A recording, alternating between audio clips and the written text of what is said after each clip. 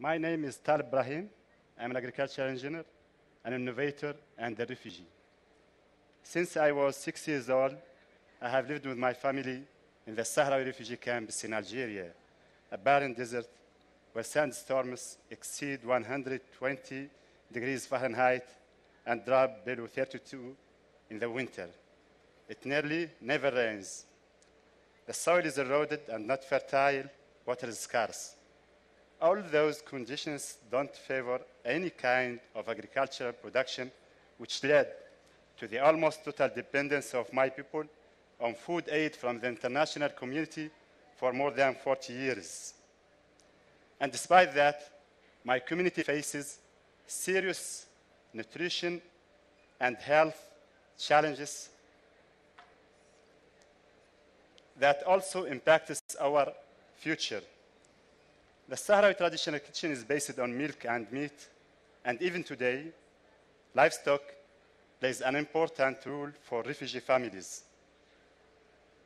However, as no grass can grow naturally in this desert environment, often the possibility to feed these animals is with garbage or food leftovers, which leads to poor quality and quantity of milk and meat. Knowing that traditional agriculture is not the solution made me look for alternatives to feed the animals, a system that saves water, time, money, space, and efforts. An American friend of mine sent me a YouTube video about high-tech hydroponics, which allows us to grow fresh fodder without soil, using 90% less water, no fertilizers, in only a few days.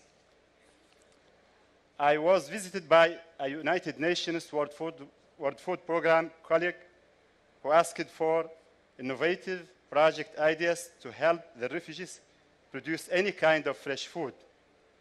She came at the right time to find the right solution to test the possibility of producing fresh fodder in the camps.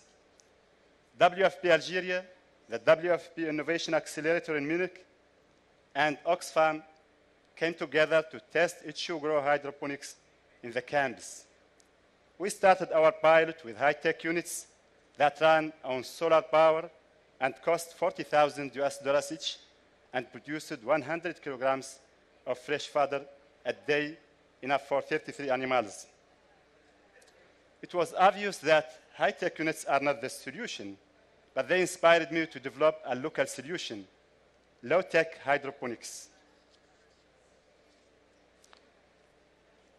While we managed to bring the cost of the low-tech units to just 10%, the productivity is still at 60% in comparison to the original high-tech version. So what are the advantages of the low-tech units?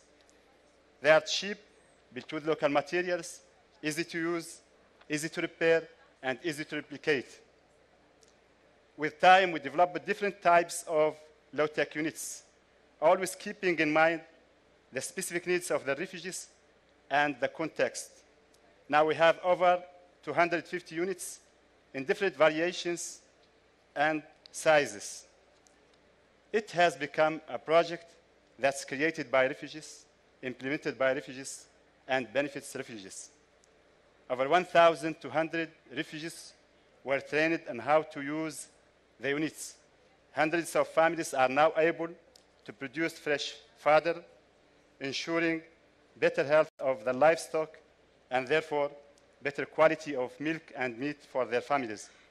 What I was thinking could be a solution for my own animals has become a solution for a whole community and even other communities, since anything that can be adapted to these extreme conditions can be easily replicated elsewhere in the world. In the last 2 years, I have worked with WFP to replicate and adapt H2Grow hydroponics to different locations and contexts, such as the refugee camps in Jordan, Chad, Sudan, and Kenya, or schools in Namibia. In fact, some great knowledge sharing happened from refugee to refugee on how to adapt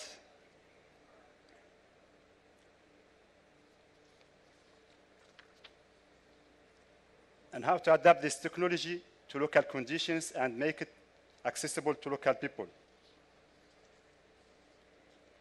I am convinced that H2Grow can be a solution for many more communities around the world who are facing increasingly difficult conditions created by climate change, such as desertification. Hydroponics works not only because it's a good technique, but more importantly, because it allows people to become part of their own solution. Today, we are at the SDG Action Zone. You have the power to create transformative change like this has done for me and my community. Thank you very much.